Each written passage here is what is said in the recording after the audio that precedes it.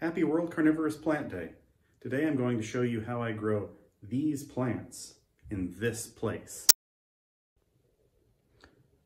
The indoor and outdoor humidity is extremely low here.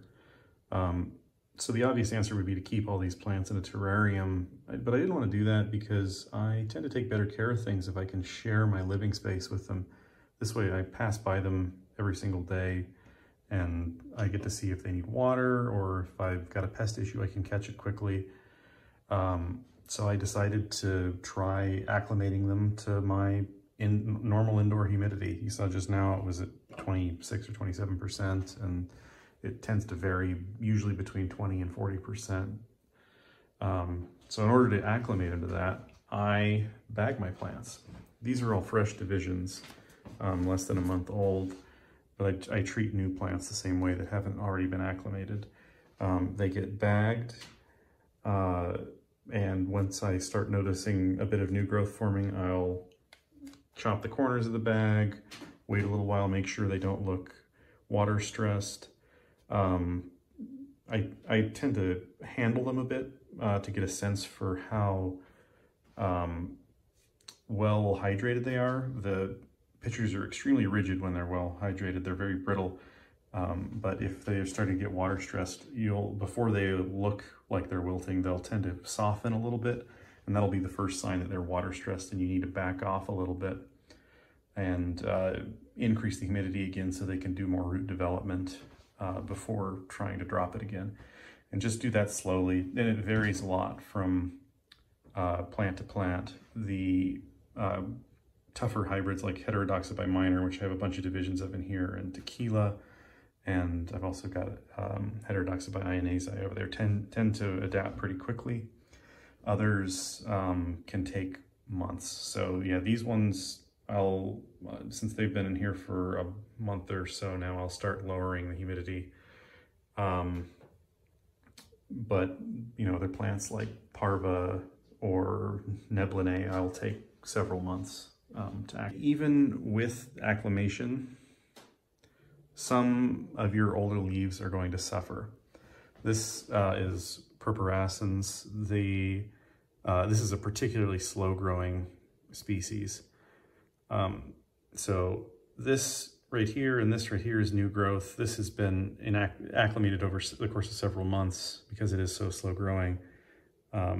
This is an old pitcher. This looked nice at the start of acclimation, but the old pitchers just never quite handle the humidity, the low humidity well. You can see it's all dried up here. Most of the old pitchers will do something like that. But new pitchers will form and they'll be much more resistant and last a lot longer in the low humidity than the old pitchers. So I'll let this develop several more new pitchers before I start chopping off the old ones.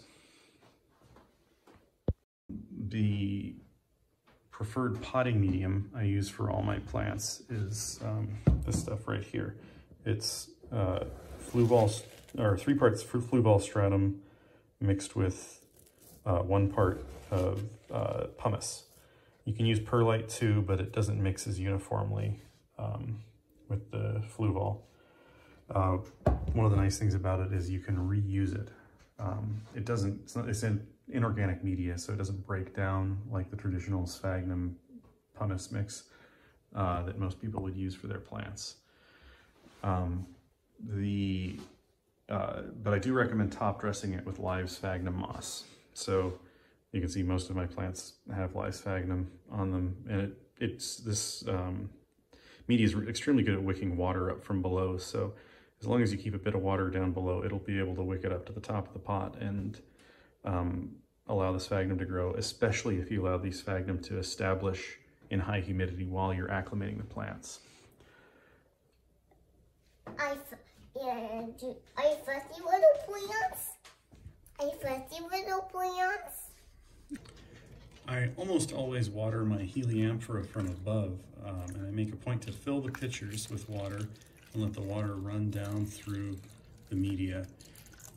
This does a couple things. It makes sure in these taller pots that the sphagnum gets moistened, because it can occasionally have trouble wicking all the way up in taller pots.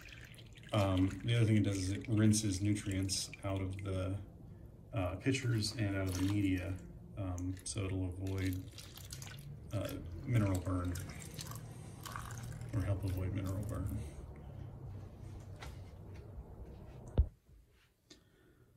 I use 2 rows of 4-foot length, 40 watt approximately LED grow lights above my plants. They're spaced about 10 inches apart, and my shelves are about 20 inches apart, so that gives you an idea how things are spaced.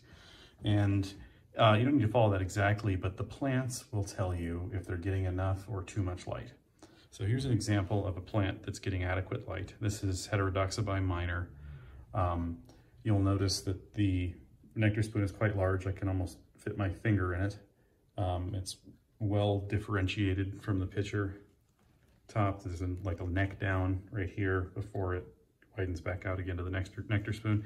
And the plant is has some red blush to it. Some plants will blush under it. Other plants will stay green. It just depends on the species. But for comparison, here is the exact same clone, a division.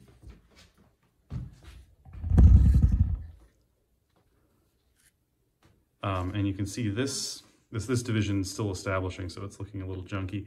But you can see this leaf here was developed while this plant was getting too much shade. You see how the opening of the pitcher is flared much wider. The nectar spoon is very reduced and not well separated from the top of the pitcher, the edge of the pitcher. And the other thing you'll notice is that the body of the pitchers holds much less fluid. They'll narrow down the body of the pitcher and widen out at the top to maximize the amount of light they collect if they're not getting enough. For fertilizer, I use Dynagrow Foliage Pro currently, but I've also used Dynagrow Grow and Maxi. All of them I mix at about 100 parts per million and fill the pitchers, slightly overfill the pitchers so that some drains out through the vent, and the roots get the roots and the sphagnum get a bit of fertilization as well.